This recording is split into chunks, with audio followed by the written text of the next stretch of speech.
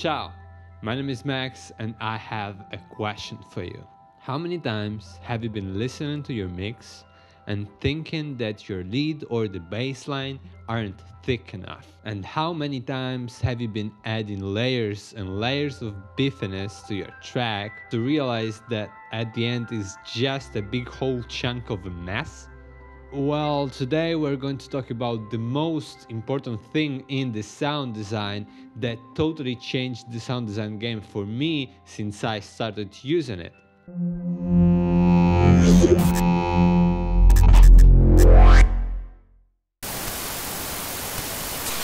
Yes, the answer is noise. And not only layering noise makes a sound fuller, it also can make a sound stand out in overall mix. You might have seen doing this by a lot of producers out there, and that's because it's a very used technique and a very effective one.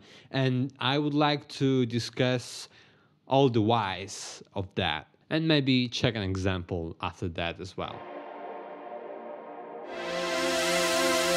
First of all, let's start by saying that noise is everywhere.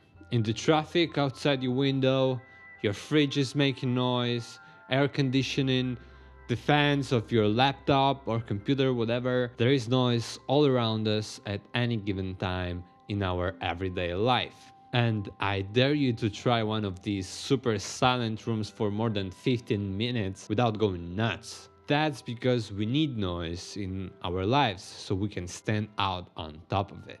But most importantly, there is noise in electric circuits and cables. That's why we use shielded and balanced cables to minimize this noise. Now, if we think about the pre-digital era, every component of a studio, let's say in the 60s or in the 70s, was analog. And as we said, analog circuits generate noise. It wouldn't be that much if you take a single component like a synth or a compressor, but if you start routing them with the cables, the noise of each component will start adding up. And in my opinion, this is one of the reasons why analog sound sounds organic, because we have all these little noise parts in it, you know? And this doesn't really happen in the digital world where every sound is made perfectly with no artifacts whatsoever. And if you compare the music from the 80s with the music from the 60s,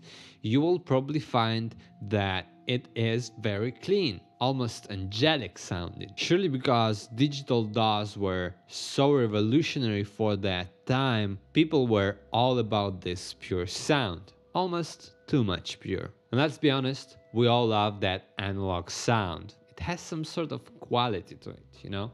That's why nowadays we start adding noise ourselves. Maybe to mimic the warmth of the analog sound or just to make a track to pop out in the mix more. We're gonna see an example just in a second, but before that I would like to take a look at some charts. So the first one will be perception threshold over frequency, and basically what this tells us is that our ear perceives the same amount of loudness at a different amount of level for different frequencies. So let's say we have a 60 Hz sub at 50 dB, okay.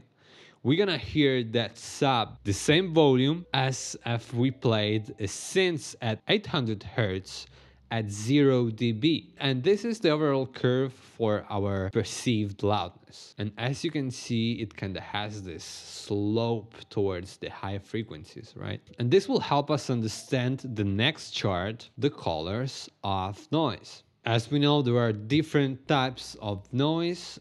The most used ones will be the white noise and the pink noise, which are these two in the center, okay?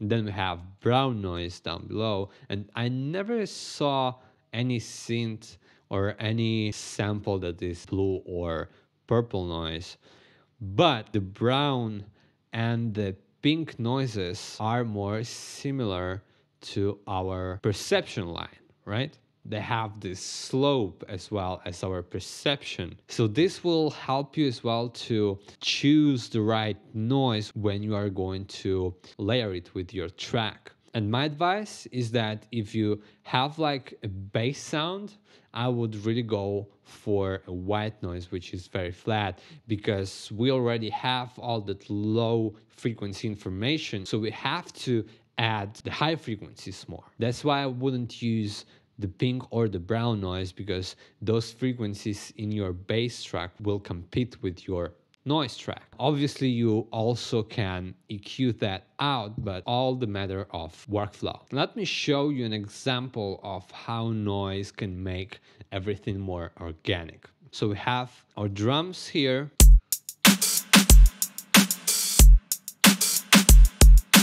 Yeah, maybe that snare drum is a little bit too much lush. Okay, yeah, that's better. And then we have this like music group, a bass line made with Vital. There is this serum patch, tal, uno, string-like strings, some future chords. And down below here we have the same exact group, but I just removed all or almost all noise generators here. Now let's hear everything with the noise first.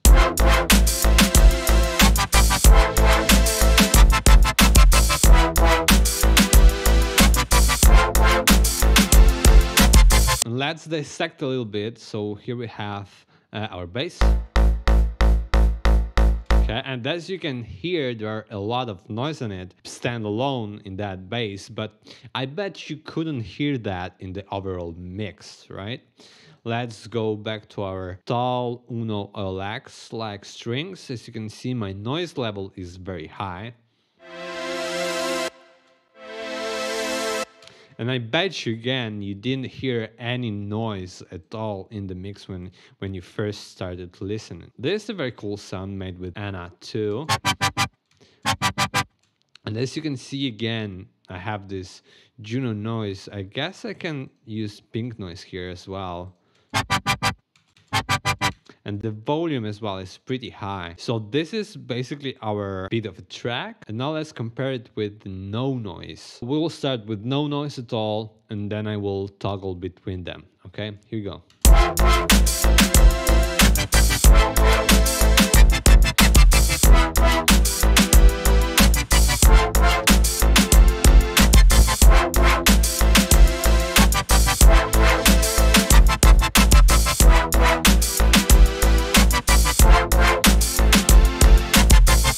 Back with no noise.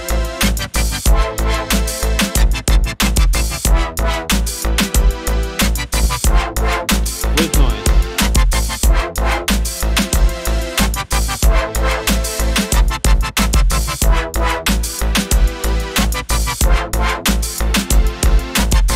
These are very different, and I would say that a no noise at all makes it more in my head, okay?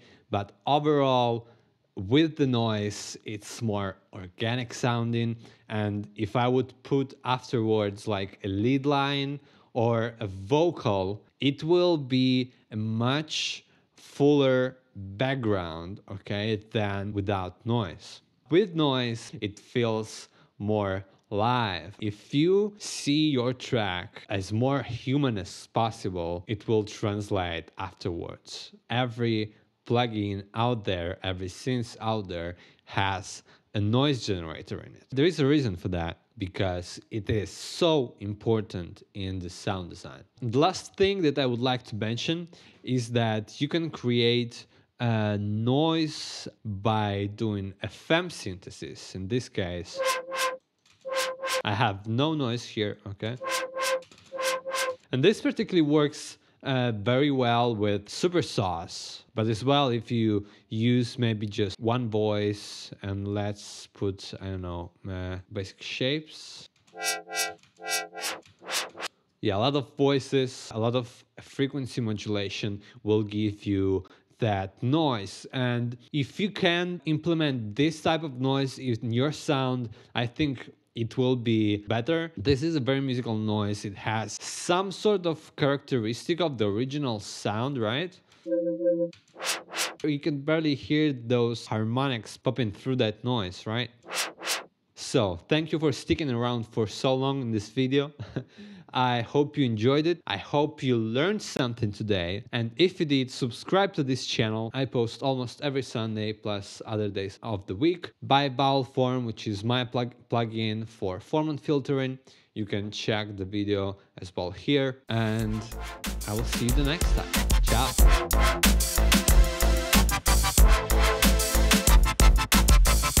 Ciao.